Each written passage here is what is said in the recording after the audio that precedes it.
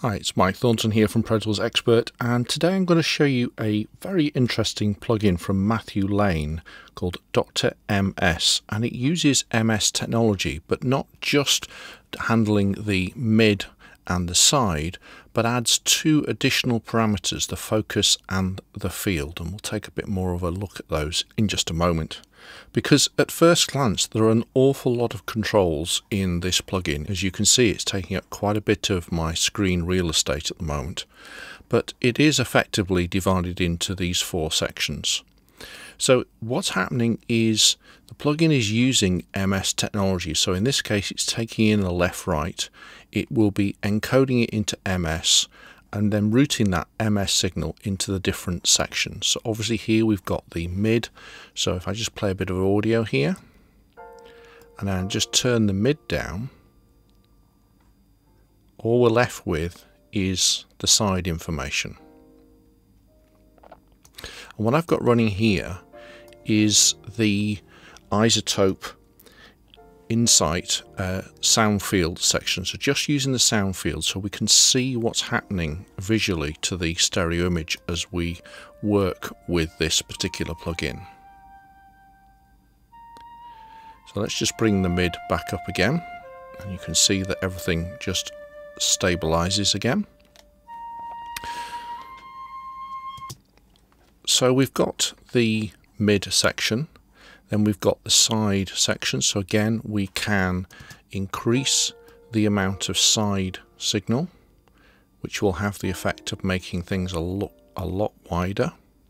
So bring the side down right to minimum and we get mono, so we get this classic single line because there is no width information at all, no side, and then as I open that out you can both hear and see how the image opens out.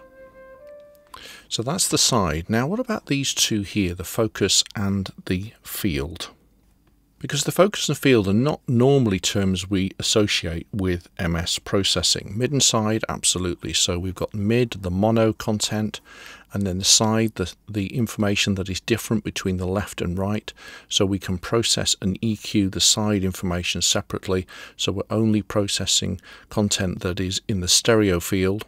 Or we could process separately the mono information, the center. So often in a conventional music track, that will be things like the kick drum, the bass guitar, anything that's pan center, obviously the vocal. That can be processed differently to the stereo information, the elements in the audio signal that have stereo width. So here we have two more parameters, the focus and the field. And basically what's happening is that the focus takes the original mid information and feeds it into the side signal of the final stereo output. What that actually means is as we increase the focus control, it's going to be effectively zooming in. Hence, Mathew has called this control zoom. So let's play a different section of audio and we'll enable the zoom. And then I'll play it, and as I increase the focus, the zoom, you get the sense the flute is you're much more close to the flute than if I take it all the way out. So it is just like the zoom control if you were using a camera.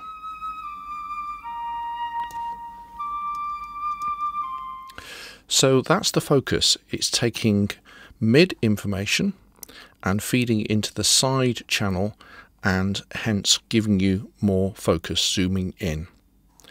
Whereas the field section, that takes some of the unprocessed side information and feeds it across into the mid channel. And the effect of doing this is to increase the sense of depth in your audio. So let's play that same section again. We'll put the depth switch on.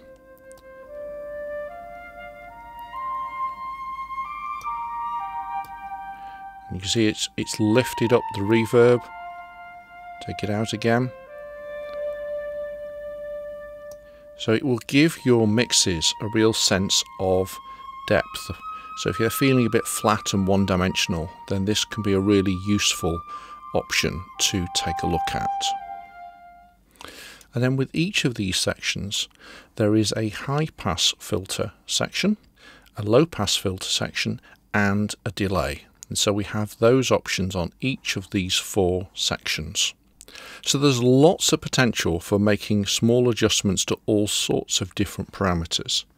So rather than just randomly starting to adjust of these different controls and see what happens, what we suggest you do is to take a look at a number of the presets and start to look at what settings have created the particular sound we get from each of the presets. So let's take a look at another part of the audio track. So we have the strings.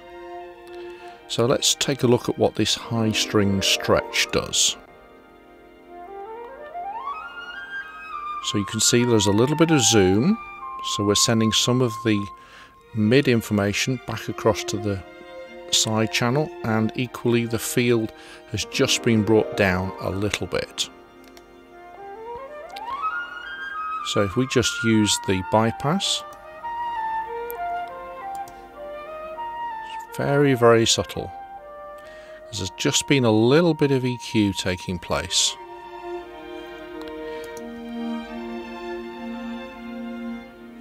So we'll have a look at another one of the more gentle presets, Gentle Mix Widen. So there we are, no processing, and there it comes. So again, it's nice and subtle.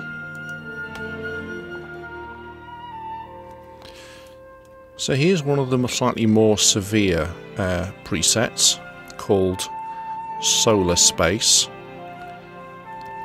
You can see that the depth has been increased a little bit, quite a lot of increase in the side channel, and we've also got some EQ in the mid channel. So if I just bypass that for a moment, and you can see how the signal narrows down. So just put that back in again, and wow, lots more width that you can both hear and see.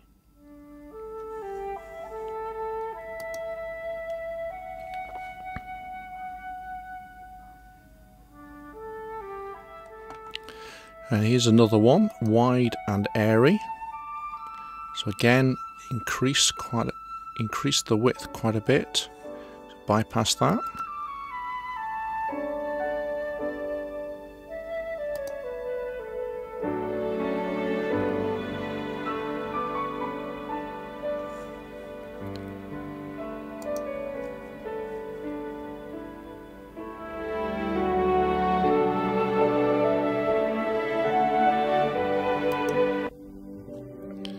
Now this one is about taking out the mono, so that basically attempt to get rid of the lead vocal. So in this case it will be the solo flute. So if I bypass that, so we've got the flute there in the middle, but there the flute's pretty well gone, it's just disappeared back into the reverb.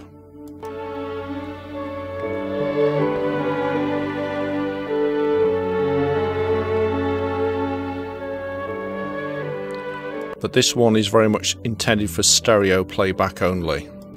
But they've also got an equivalent for mono playback.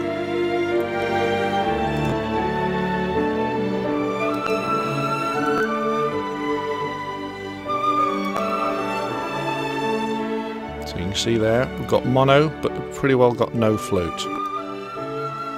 Very, very interesting presets. And another set of presets that's quite interesting is, for instance, this aux bus small room. Because it really makes you feel as though you're in a small room, but of course there's no reverb. This is not putting it into a convolution reverb. This is combinations of focus and field, and also some EQ in the various channels. And then there's another one of a similar sort of aux bus reflective room.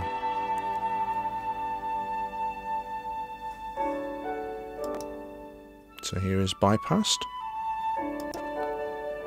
and there we go again. And in fact, if we take it back to the one of the big strings passage, it really shows it up. So there we are, flat, and then we go into the reflective room. So if we go back to the small room and then back to the initial flat one. So there we are, that's the flat one. And then if we go to reflective,